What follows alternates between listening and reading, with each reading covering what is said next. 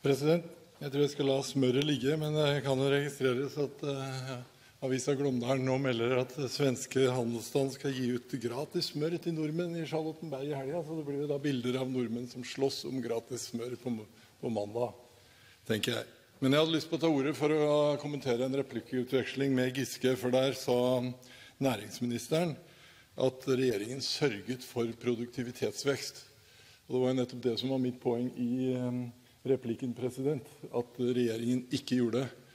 Regjeringens egne tall viser at fra 2006 så har det i praksis ikke vært produktivitetsvekst i norsk industri, og når regjeringen samtidig viser at det har vært en kraftig norsk lønnsvekst utover det våre handelspartnere har, så blir den kombinasjonen høyere lønnsvekst enn våre handelspartnere, lavere produktivitetsvekst enn våre handelspartnere, det blir som en dobbelt giftpille å regne for tradisjonell norsk eksportrettet næringsliv og også turistnæring, og det er det vi begynner å se tegn til i media, og jeg synes næringsministeren har undervurdert de utfordringene som ligger i det i debatten her i dag.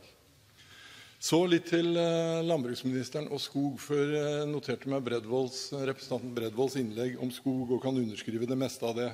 Vi har hatt skognæringen på høring både i finanskomiteen og i næringskomiteen, og der har vi fått høre at vi har en ressurs som er omtrent 1/3 av Sverige.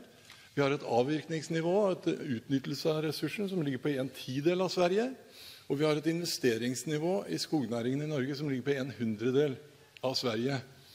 Det er nærmest en katastrofalt dårlig utnyttelse av en nasjonal ressurs som kunne bidra til verdiskaping og aktivitet rundt omkring i det ganske land.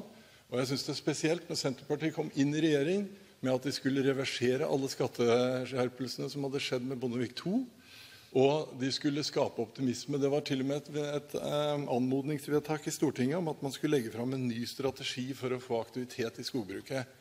Intet har vi sett, vi har snarere sett ytterligere skatteskjerpelser med den regjeringen her. Så til slutt en liten kommentar til Tor Bremer og hans forskningsfond. For det er jo faktisk sånn at dagens forskningsfond lider av at man begynte å få veldig lav avkastning, og dermed så hadde regjeringen en utfordring. Vårt forslag er jo at forskningsfondet skulle legges inn sammen med SPU, altså Statens pensjonsfond utland, og ville dermed få en sikker avkastning, og man ville skape sikre rammer rundt forskningen i Norge. Det har aldri vært lønns- og prisjustert forskningsfond. Det må fylles på gjennom vedtak i Stortinget hvert år, og Høyre hadde skapt en veldig god modell hvis det hadde blitt vedtatt. Takk.